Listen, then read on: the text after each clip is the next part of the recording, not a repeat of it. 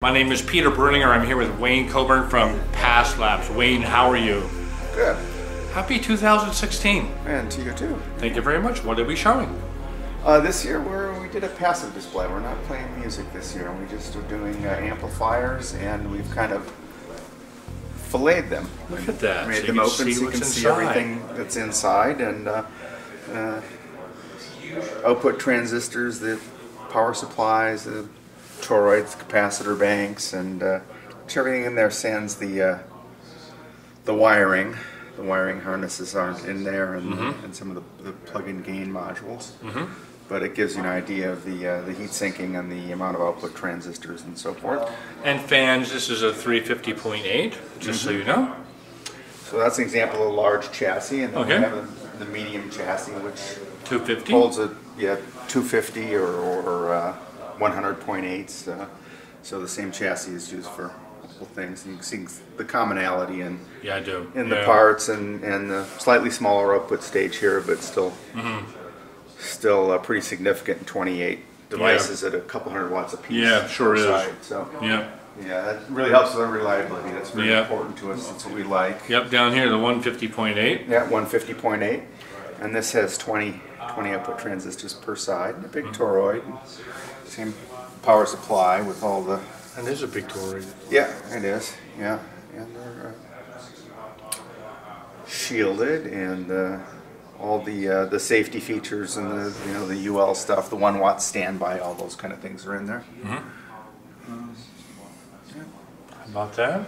And then here's an example of it integrated. This is this was new last year, the INT60. I remember that very well. 60 watt per channel integrated, and it's got a little bit larger main board on it because it does more, with input switching and volume control. And you do notice the scuttlebutt in the industry is that this is the integrated to beat. Yeah, sales indicate it's pretty good too. Yeah. So yeah, it's quite a nice piece actually. I'm happy with the way it turned out. So. Congrats! Yeah. And this has been around for a while. We showed this last year. But of course it's open and you can see the inside. Yeah, it's inside here. For Past Labs, it's a complicated product, but it's a phono stage, so to do all this, the switching and the loading and gain, it takes a few parts. It sure does. And the same with the XS Pre. So, and then we come over to a product that's been in line for a while, the XP20. Yeah, XP20. This is a legendary product, viewers. There's many of these in the field, and if you never pop the top, here you go. Yeah, lots of those. Real popular, and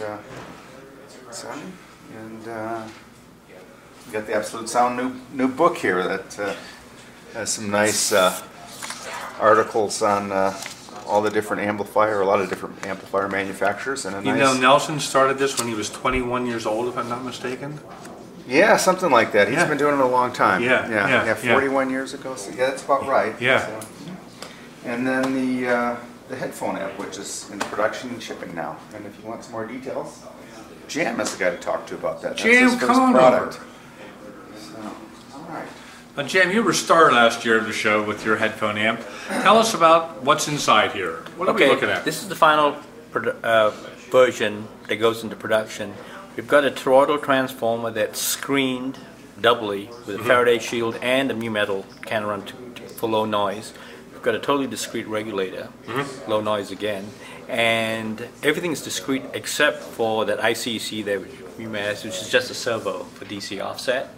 We've kept everything as straight line as possible, and this functions as a preamp as well. So the amplifier stage works as a headphone amplifier and as a preamp. There's no additional stages. So the idea was to work as a preamp and a headphone amplifier, they had to have a real quiet power supply.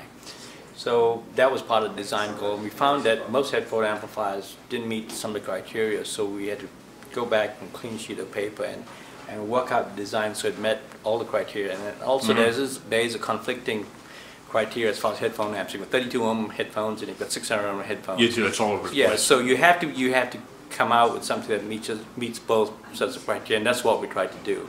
So we have pretty high rails for the voltage swing for high impedance headphones, and also current delivery for the low impedance headphones. So I think we have achieved our design goals, and it works pretty well as a preamp only. So. Well, how about that? Well, I'm going to give you a congrats. Thank you. Thank you very much for designing this product. It was a hit video last year. This is going to be a major hit video this year because everybody gets to see inside the products. Okay, great. Thank you. Great to see you, Jam. Have a great CES 16, and we'll see you soon. Okay, thank you. Thank you.